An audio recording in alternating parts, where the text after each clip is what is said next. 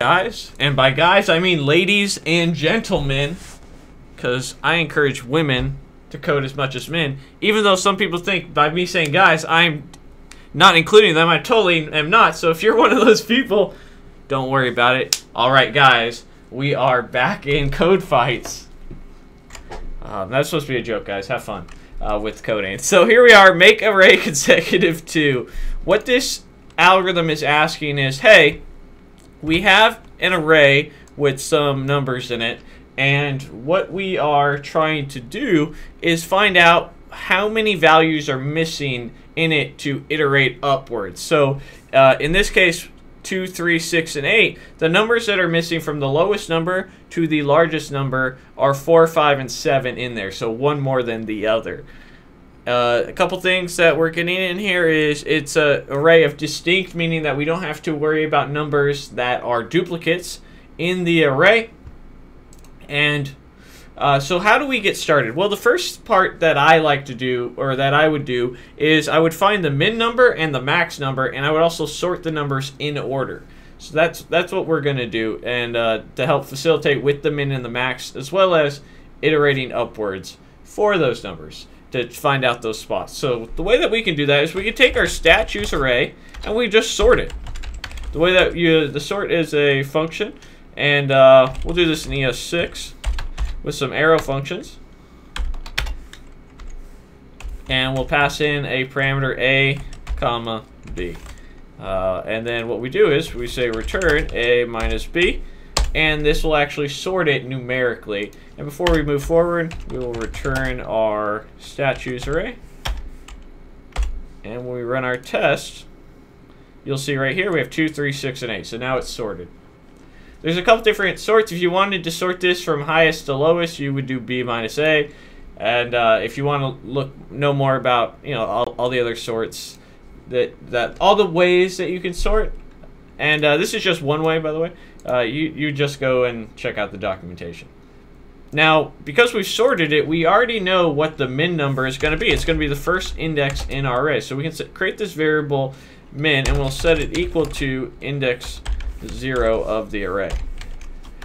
And because we've also sorted it, we already know what the max number is. It's going to be the last number in the array. And so we'll say stat choose, and then stat choose.length -1. So we have the min number, we have the max number. Very cool. Now, all we have left to do is to create a count variable, because remember, we're not actually returning 4, 5, and 7. What we're returning is how many numbers are missing. In this case, 4, 5, and 7, so we're returning the number 3. So let's go ahead and create a count variable as well. Initialize it to 0, because if there are no numbers missing, we should return 0. And instead of returning stat choose, what we want to return is count. And then we have a for loop. Now, if you got this far, the for loop probably will be pretty intuitive. We want to start off at the min. We don't want to start off at 0, because we're checking the numbers between the min number and the max number at each, and then each number in between. So we're going to start off by setting I to the min. And then we're saying while I is less than our max number. So in this case, while 2 is less than 8, go ahead and add 1 to 2. And see if 3 is in the array. And the way that we can do that is have an if statement, and we can say, look, stat choose, our original array, dot index of I, the number we're checking. In this case, we'll say it's 3. If it's equal to -1, meaning that it's not contained within our original array, go ahead and add 1 to count.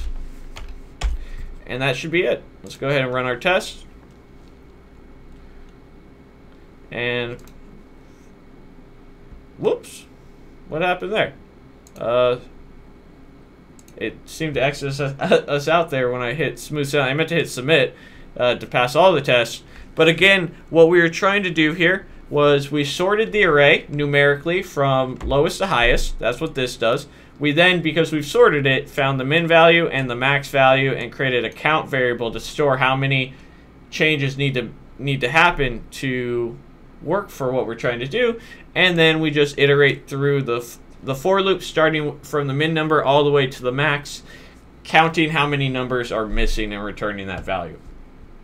So a lot of stuff going on there in terms of storing variables and whatnot. And you don't necessarily have to store variables. You could actually pass them in here if you wanted. I think it's much more clear when we sort of name these variables during these videos and everything. But as always, guys, thank you so much for watching. Don't forget to join our Facebook group, Code Tech and Caffeine. And if you want to support me, you can at patreon.com/codingtutorials360. I will see you guys in the next video. Thank you so much. Hey guys, thanks for watching the video. Special thanks to our sponsors, Dev Mountain. If you're looking for a coding bootcamp where tuition and housing is included, definitely check them out.